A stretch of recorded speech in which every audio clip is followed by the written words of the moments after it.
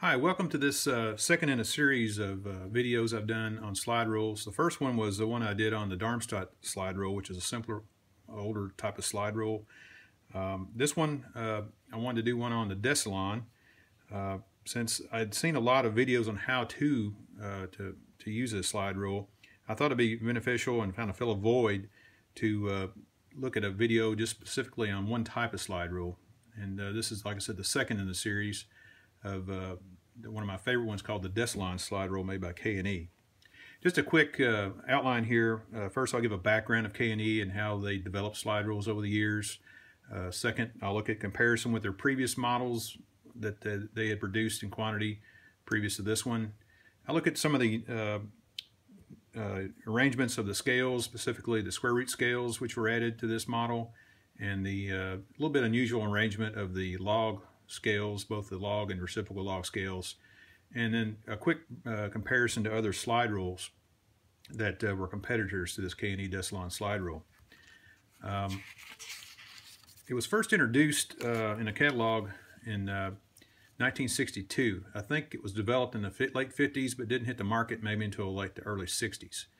And the price list I've seen in 1962 for this particular slide rule was $25. And it doesn't sound like much. Specifically, you can get one on eBay right now for about $30 to $60. But in the day of 1962, if you convert that to 2017 dollars, it's a substantial amount of money. It's almost times 10, like $250. So with the price of a nice programmable calculator, you'd still not hit the budget for this type of calculator. So it was definitely one of the Cadillac models that were available at the time. Why is this one different? Well, looking at the comparison with the previous model that they produced was the so-called log-log duplex deci-trig, which was the 4080 or the 41 or the 4180 and the 4181. The 81 model was made out of plastic like the Deci-Lon is made out of. It was a PVC plastic that early literature they called it Ivorite, which is a fancy name they gave it, but it does have different properties from the plastics I've seen from German slide rules like the Faber-Castell. The Faber-Castell tends to stick for me. I've tried doing different things, but the Ivorite or PVC models in plastic for K&E really almost slide like wood, and they don't gum up with humidity and so forth, and are quite easy to use. I think easy to slide and adjust. The cursor on these models tended to go bad, and they were sometimes made out of glass or plastic here, and they would scratch. But the brackets would tend to corrode if you were living in like a seawater environment over, in Florida or someplace, that they would corrode. And you see a lot of these are roached out and totally broken. The K&E came up with an improved cursor on this that they said was unbreakable, which is a bit optimistic, but rarely do I see a broken cursor on these for sale on eBay. They are quite robust. They're a bigger cursor, as you can see, and they were made out of plastic, so they didn't shatter, but they do scratch, but it's not noticeable. Really, if you take the cursor off, you can see horizontal scratches on it, but it's very, very robust in my opinion. So the improvements here are mainly the addition of a square root scale, which I'll talk about. And the square root scale has a lot of advantages. It appeared on other slide rules that were out on the market at the time, like the Versalog, and K&E called them the SQ1 and SQ2 scale. But if you look at the arrangement of the scale, which is on the so-called front side, the very top of the stator, and it's right next to the DF scale. And recall the DF is really just the D scale times pi. So we've got, if let D be x times pi next to the square root scale, which will lead to something like you can take the square of this. Okay, so an example of this, if you look at just an example of say 1.65. Put this on the SQ1 scale, since that's the only place it appears. Go down. Now the square of that appears on the D scale. So if you have the square times D times pi, which is on the DF scale, you get a readout of 8.56 on the DF scale.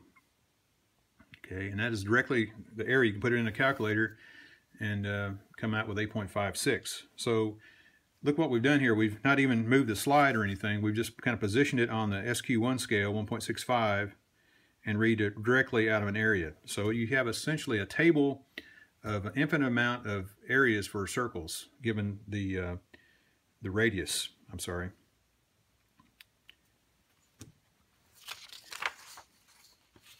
Likewise, one could still use the A and B scale. This is a trick that's on all slide rules, but you can flip it over and using the diameter now instead of the radius, which is pi d squared over 4. So we have to account for this pi over 4 factor.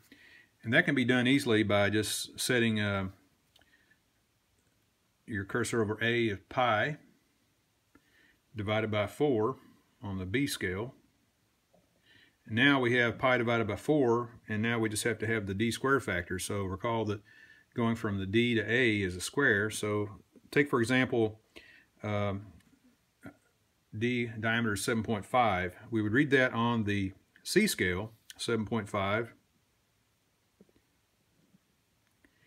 And now read the area on the A scale, which is about 4.42, but we have to take into account the decimal place. 7 squared is about 49 times a quarter of that, so it's going to be, the decimal is going to be like 44.2. And now that you have this arrangement, you can calculate any area for any given diameter. Okay. In fact, K&E, and like a lot of slide rules, they provide a tick mark where pi over 4 is, about 0.784 or something like 7.83. That provides a nice way to do that. But I always just remember that just to set the pi divided by 4 over here and come out with the correct formula. Okay. Next, I mentioned the log scales all being on one spot. To me, that's very logical. You go from number on the red side is 0.90 all the way to 0.38. These are not divided up, so it's easy and logical to figure out what to do here. Same way on the other side, L0 to L3, you go from 1.001 all the way up to 30,000. Okay, and having all these scales kind of in a logical order, it makes it really easy to find a reciprocal. Of course, you can use these log scales to find exponents and different types of roots. But take, for example, if I wanted to figure out something, like I always have trouble figuring out fractional values, the decimal values of fractions. So I can position it at 8, which is 1/8. Then if I want to know 1/8, I simply flip it over, read the -3, and I get 0.125, which is right. And you get pretty good accuracy doing this, so it's a very good way to find reciprocals. Likewise, if you want to know the reciprocal of, say, 20, another one that may not be on the top of your head, but it's pretty easy, 0.05 now. Just flipping it over from the reading off the -3 scale, the reciprocal of that is 20. So this can be done on other slide rules that have all the log scales on one side, but they generally don't have 4 together like this. As a comparison, this is the Versalog made in Japan, and it has 3 log scales together on the same side on the top stator and the bottom stator. And you can find reciprocals the same way with this, but it just doesn't seem quite as logical, and it just seems like a messier layout compared to this. It's just more easy to operate, in my opinion. Other slide rules that I think forced the K&E to change to the Deci-Lon was obviously the Versalog, but also the Pickett N3. This particular model is a N3-ES for eye savings, or whatever I call it, eye strain. I just don't like the yellow. But it has the log scales appear on one side, and once again they're only 4 log scales, not 6 together. Or excuse me, there are 8 scales, but the inverse appears right next to the to its appropriate log number. So it's a bit confusing. Maybe if I use a slide rule, I would get used to it, but I just don't think it's as appealing. And you have divided root scales here, root 1 and root 2 are the even numbers and odd numbers to read the root scales. So you could do the same sort of calculation, but it's just a little bit more confusing to me. And they even go as far as having cube root scales that are divided, get extra accuracy with that. So these are the 2 competitors, and one might even say another competitor, but was not used much in the U.S. or not sold much in the U.S. was the Faber-Castell, which appears to be one of the more expensive slide rules on the market to buy on eBay. They go from anywhere from $100 to $150. I bought this one directly from Faber-Castell. They still have a stock, at least they did in the last year or so, of the 283-N. And they have all the log scales together, but there's just too much information for me to digest on these slide rules. It's a beautiful slide rule, and perhaps if I used it every day, maybe I would get used to it. And they even have the square root scales on slides that can be used for calculations for essentially giving a 20-inch slide rule accuracy with this slide rule.